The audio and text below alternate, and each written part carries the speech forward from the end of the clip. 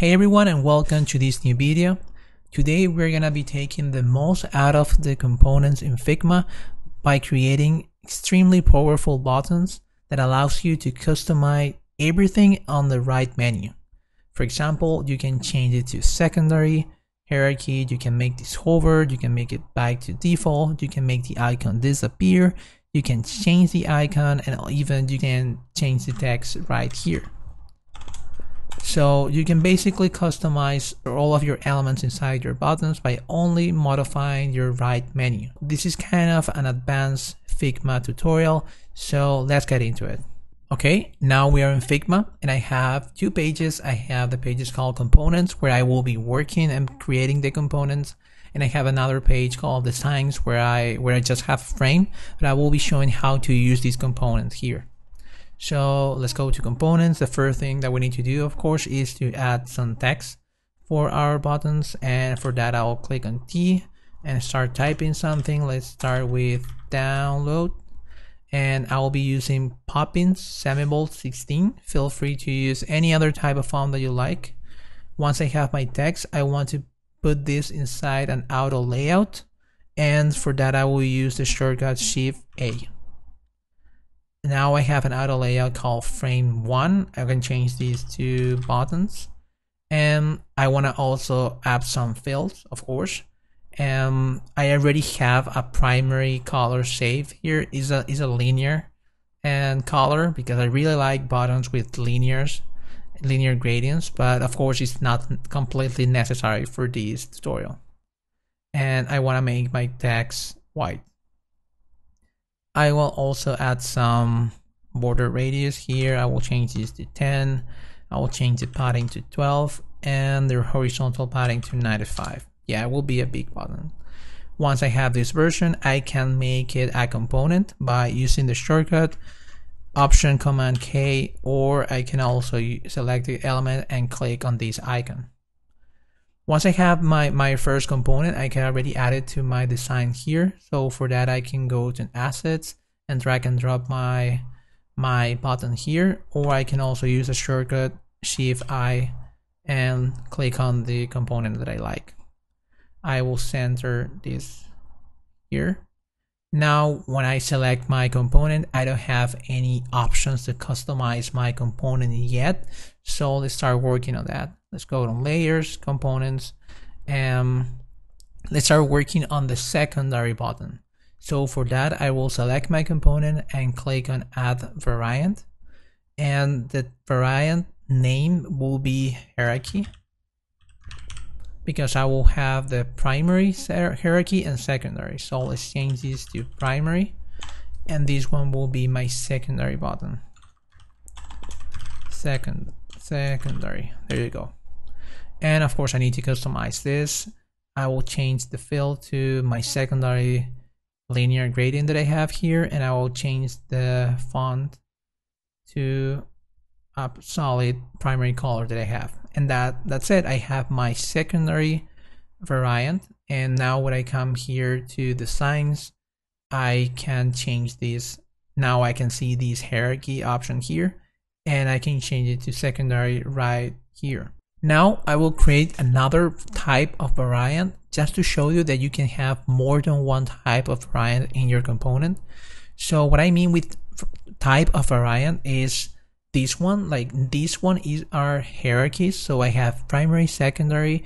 I can have a third option here, but I want to create a new type of variant. And for that, I click on my parent component and I go here in the plus icon, click on variant, and I will call this state. And for what I want to do here is to have a default and a hover state. So the default will be called default, so we keep it like that. And I create this variant, and now when I select this component, for example, this one is primary and state default, and this one is secondary state default. So now let's create the hover state. I will duplicate this one, and for this I will create a new state called hover, and of course I need to edit this component. I will customize the fill. I will add a dark layer on top of it. I will make this 40, and I have my hover state with hierarchy primary, and I will do the same thing for my secondary. And I will duplicate this. To duplicate, I use the shortcut Command D, and now I want to change this to hover. So I have the secondary hierarchy state hover, and I want to add the same layer on top of it. Let's change this to 40, but I want to change the text here because it doesn't look good with a dark text. So I'll come here and change this to white. There you go. So now if I come here to designs, I can change this to secondary. I can also change this to hover, or I can make it primary, hover, and we have two types of variants. Okay, now let's start working with properties. Properties is something really new that Figma added like a couple of months ago in 2022. So for that, first I need to look for some icons, and I will be using the plugin called Iconify, and I will import like around 3 icons to show you how you can change the icons very seamlessly inside your component. So I will copy share, I will look for download, and I will look for an icon for send. So now I have my 3 icons. I want to make these all components. Remember to make these components, otherwise it will not work for basically the rest of this tutorial. So, and also I want to change the name. I will keep this on download, and I will make these share. I can align these also to make it look better.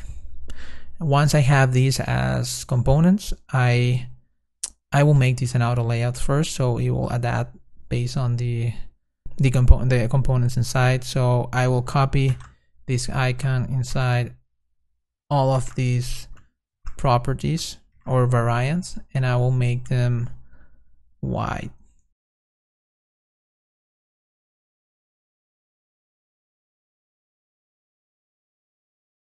Okay, I have my icons inside my components, and what I want to do now, I will add a Boolean property to make the icon appear or disappear.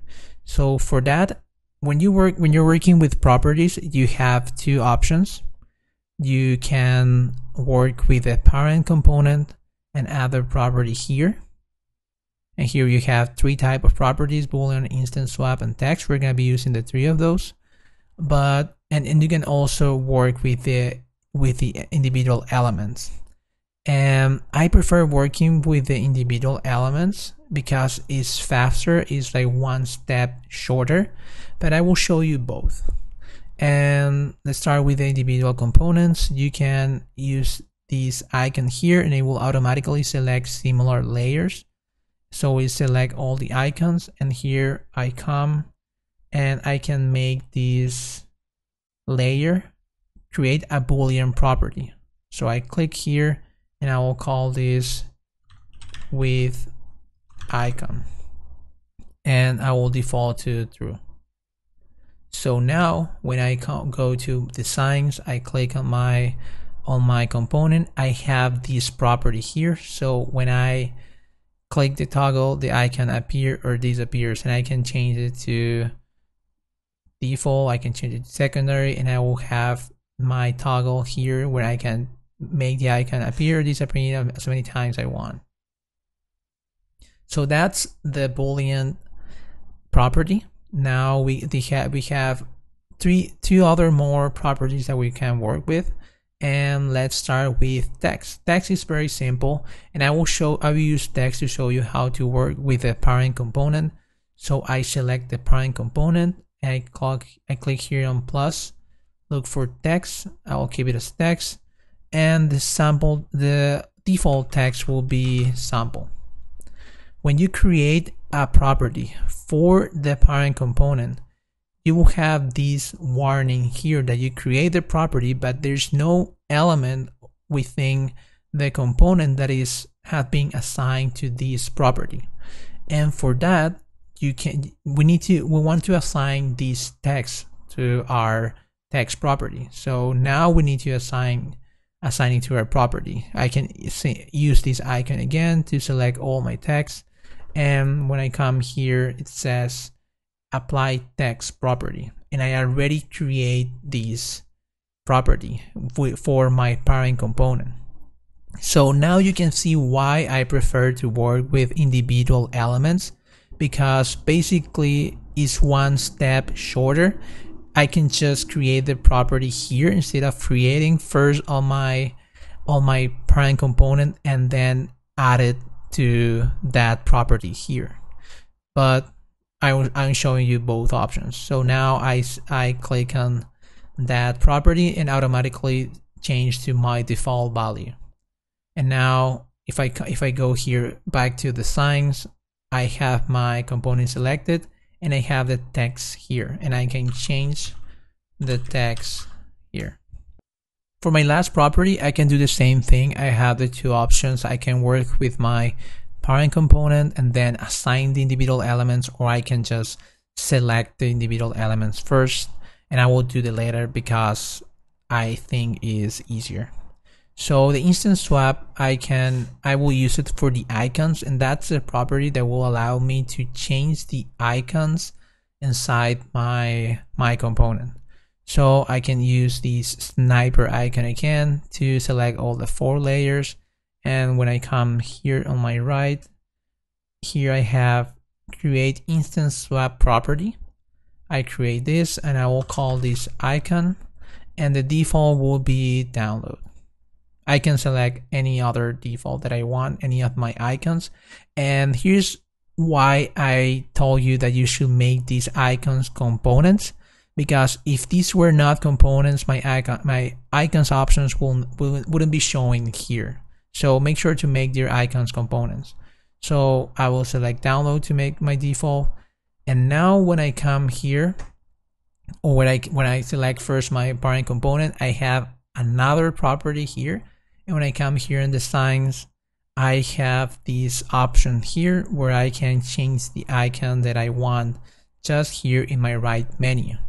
So let's say I want to create a download and button, so I will change this to download. I will look for the download icon. I want this to be primary, but I want this to be default. So there you go. I can change my icon completely right just using my right menu. And that's it for this video. We saw how powerful components are within Figma.